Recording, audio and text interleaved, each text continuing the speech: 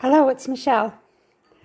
Welcome to day 16, Advent day 16.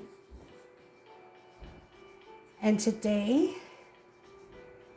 we are doing our daily practice in our mini art journal.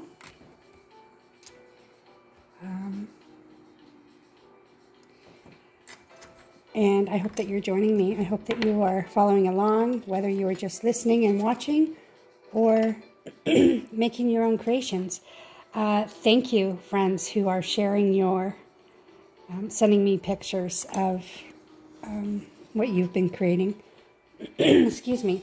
So today, day 16, and I want to thank again the Church of the Valley for putting together the Advent, the 24-day Advent that we're using, and also for Youversion, the Bible app that I use daily, that supports that Church in the Valley where I found this. So today's day 16 is called Wrapping Gifts. Gift giving is as old as Christmas itself. But people didn't always wrap a gift before they gave it to someone. In the late 1800s, almost all gifts were handmade. Once people started purchasing factory-made trinkets and toys, they wanted to make these gifts feel as though there was more effort put into them. So the gift giver began wrapping these presents in brown paper and decorating them. As you wrap gifts this Christmas, remember that the very first Christmas gift was wrapped in swaddling clothes. Luke 2:7 says, "She wrapped him in cloths and placed him in a manger because there was no room for them in the inn." This was God himself, wrapped in the form of a baby who came so that he could wrap all of us in his love. So the takeaway today: take a drive around your neighborhood and look for a house that has a nativity scene. Think about what it means that the gift of Jesus came wrapped as a baby. I love that. So having prepared, I'm going to do something a little bit different today, and I've prepared a little bit my pages. So I was actually gifted a beautiful Christmas gift from a good friend already this season, and she wrapped my gift in this lovely brown paper, and I've already used it in one of the Advent days, pieces of it. And this is a very simple journal page today, but it will have significant meaning. Also, this red envelope that I showed you before, I'm getting a lot of use out of it. I just love the red. And I cut a piece out of the corner. I've just realized these are all gifts given to me from girlfriends. So the brown paper, the envelope was, a Christmas card was mailed. And this I cut out of the Christmas Carol book that my friend just gave me. And I'm going to use that as a little pocket. So I'm going to prepare. I just have one side that I'm going to glue closed here.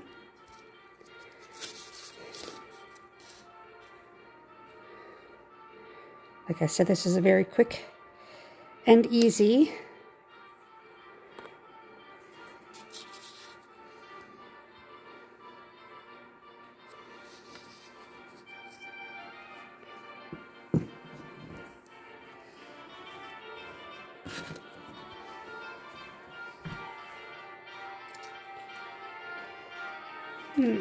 Where's my parchment? I think I cleaned up too well.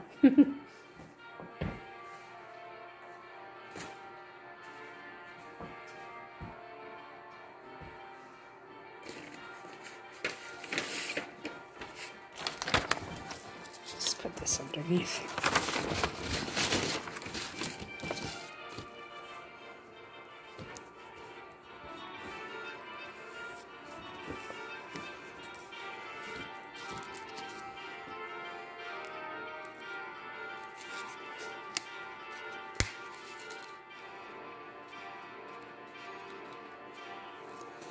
Okay, so I've created a little pocket there. And I'll leave that here to dry for a minute. And I've cut some of this brown so that I can glue it to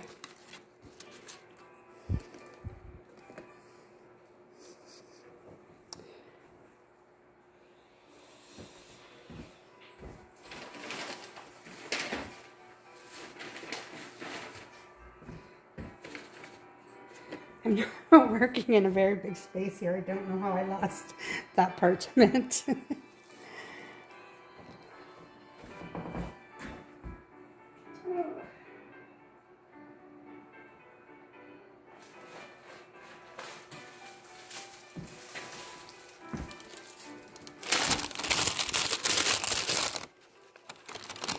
Just don't want to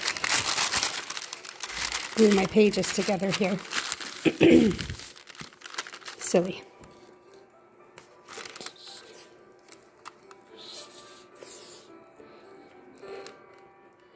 I like to try and have my supplies that I think I'll be using out and handy.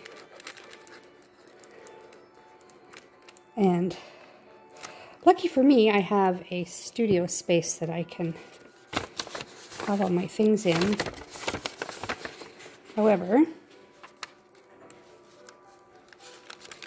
if you don't have that, you just put all your little things into a basket or a box or a bag, and then each morning as you prepare, you have everything ready to go.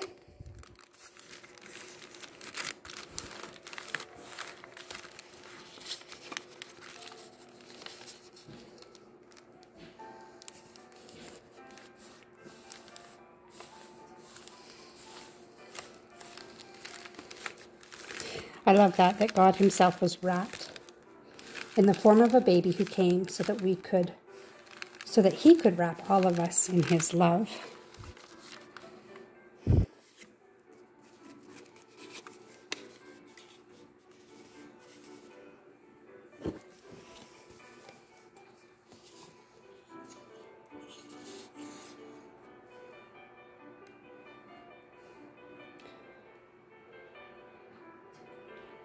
So you can see that some journal pages take a long time for painting and cutting and gluing, and depends on how much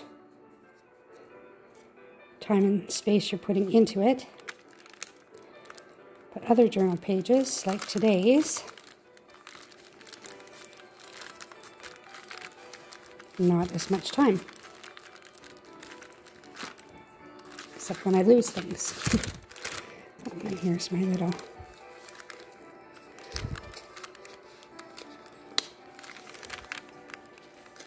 put my little baby Jesus in there. Close that up. And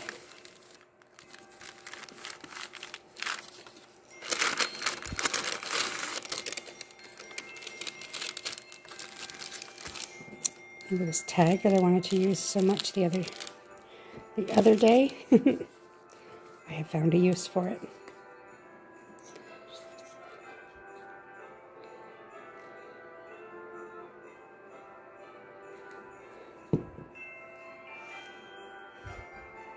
There are fancy ways to make pockets and things, and like I've mentioned before, my sister makes beautiful journal books, and she has all kinds of ideas.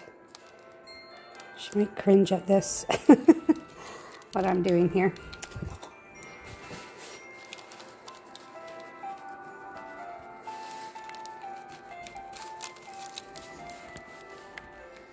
That could be my handle.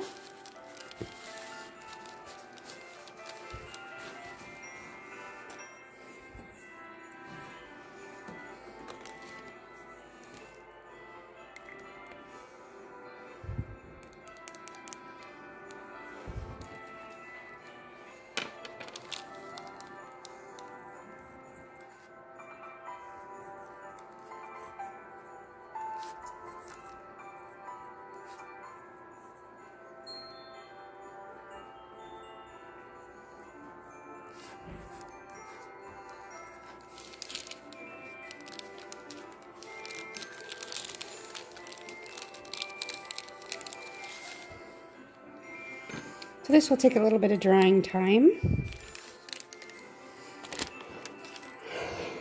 But I love the idea that I have this brown paper.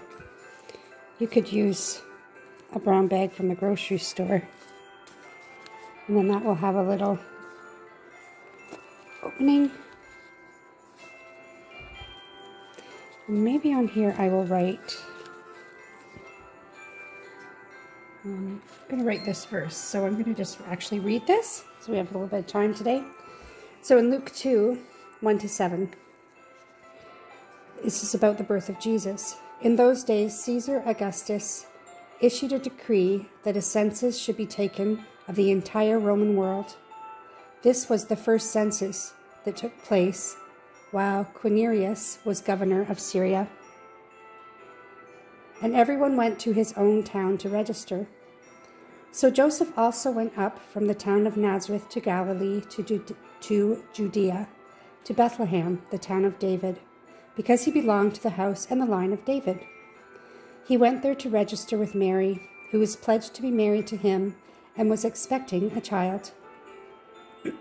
While they were there, the time came for the baby to be born, and she gave birth to her firstborn, a son.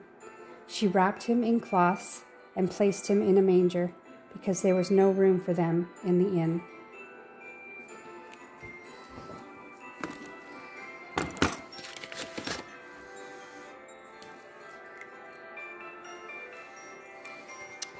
So Luke 2:7.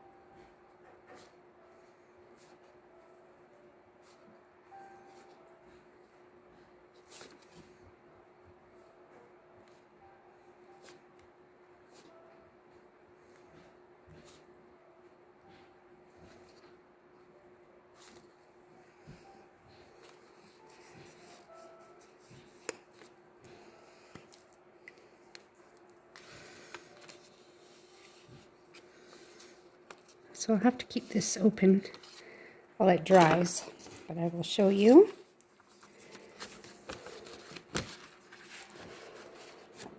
Day 16 of Advent. Wrapping gifts. A gift for you.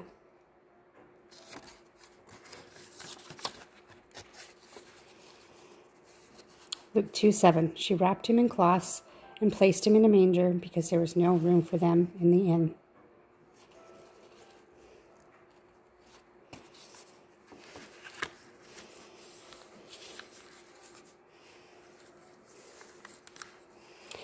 Thank you for joining me. Please like, subscribe, press that button, the bell, so you get notifications, and share with a friend. Thanks again for joining me, and we'll see you tomorrow.